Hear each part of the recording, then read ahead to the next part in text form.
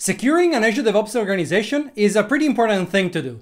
Today I'm going to show you exactly how you can do that using tools like security policies, multi-factor authentication, and much more. Let's dive into it.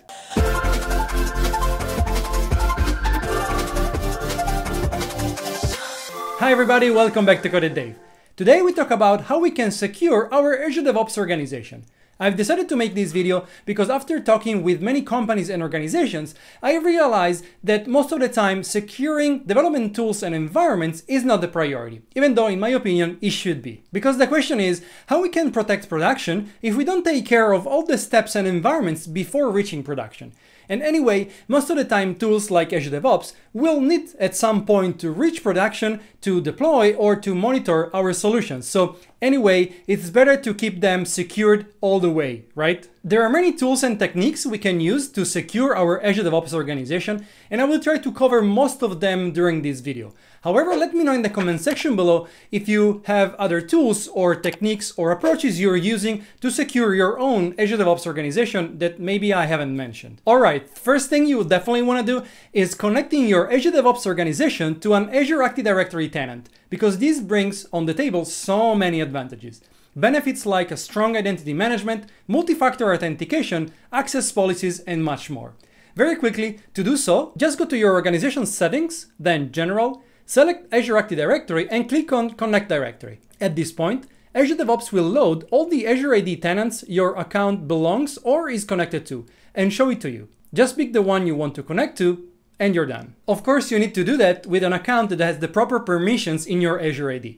And remember that if you have already some users in your Azure DevOps organization that don't belong to the Azure AD tenant you've selected, they will temporarily lose access to the organization. You can eventually map them back to other users or invite them to your Azure AD. Alright, now that we have our Azure DevOps organization connected with Azure AD, let's see what we can do with it. The first cool thing I want to talk about is the dynamic user access.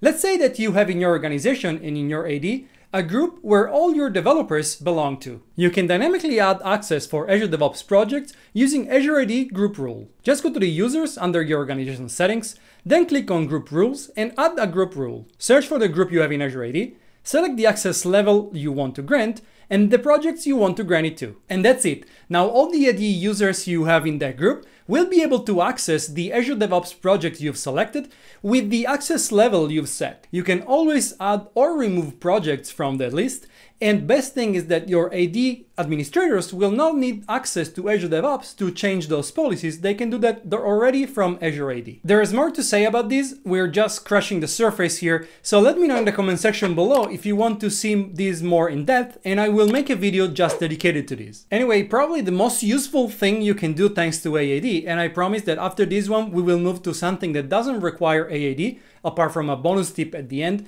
is enabling the validation of the conditional access policies. You can find this setting under the Policies menu inside Organization Settings.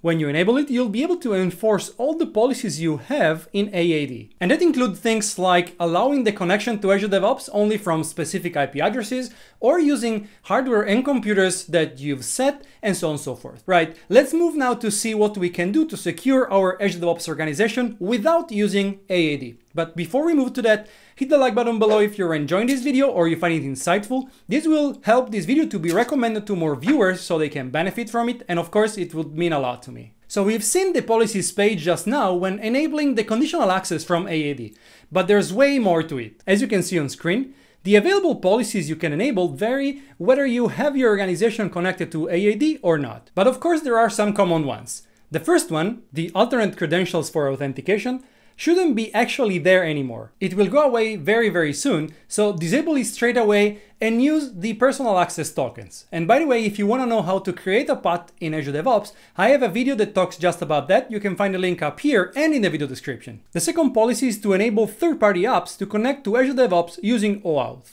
It is enabled by default, but you can always turn it off if you don't plan to use any third-party application that use OAuth authentication. However, I would not necessarily recommend that because most likely you are going to use some application that requires that form of authentication. For example, Visual Studio. Visual Studio uses OAuth for some of its features to connect with Azure DevOps. And the next one is similar, but it's about SSH authentication. Again, this is enabled by default And as the name says, it enables Azure DevOps to generate encryption keys for using with Linux, macOS, and Windows running Git for Windows. I would not recommend turning these off either, because SSH authentication, especially for Git, is more secure than the other options.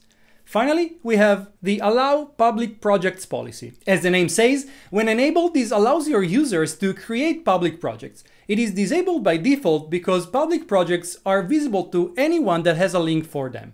Enable it only if you plan to have your code publicly visible for at least some projects. Final topic I want to talk about is fine-tuning your organization permissions.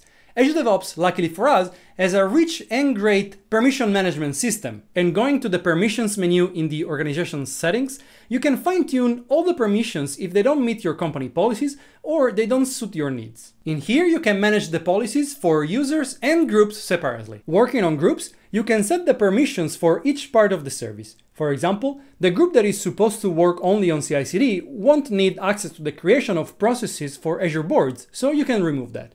You can also, of course, add members to the groups and change their general settings. When working on users instead, you can really fine-tune all the permissions for a specific user. Let's say you have a user that needs to be able to perform some additional operations, either extemporary or as part of his duties. You can easily access their profile and enable them on the permissions needed. This will override the permissions the user has as part of the group they are in. Okay, almost done. But as I promised before, I have a bonus tip for you. Working with many clients, I've noticed that there is a tendency, especially in big organizations, where all the departments create new DevOps organizations and everything goes out of control because the IT department can't really check and control this kind of behavior. But luckily for us, using the integration with Azure AD, we have a solution. In the Azure Active Directory page under Organization Settings, in fact, we have this restricting organization creation toggle. When enabled, creation of new organizations for users in your AAD will be disabled. Only the users that are present in the Azure DevOps Administrator group and users you add to the Allow list will be able to create new organizations. If you don't see this toggle in your settings,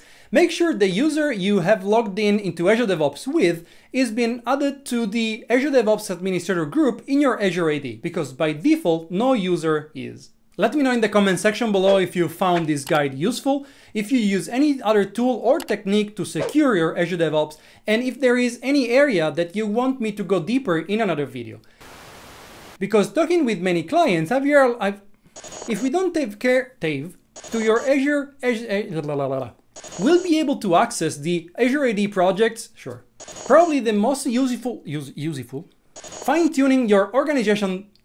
Also, you may want to check this video over here in which I explain how to create personal access tokens in Azure DevOps. But that's it for me. Thanks so much for watching. I really hope you enjoyed it. Hit the like button below, subscribe if you haven't already, and I see you in the next video here at CoderDave.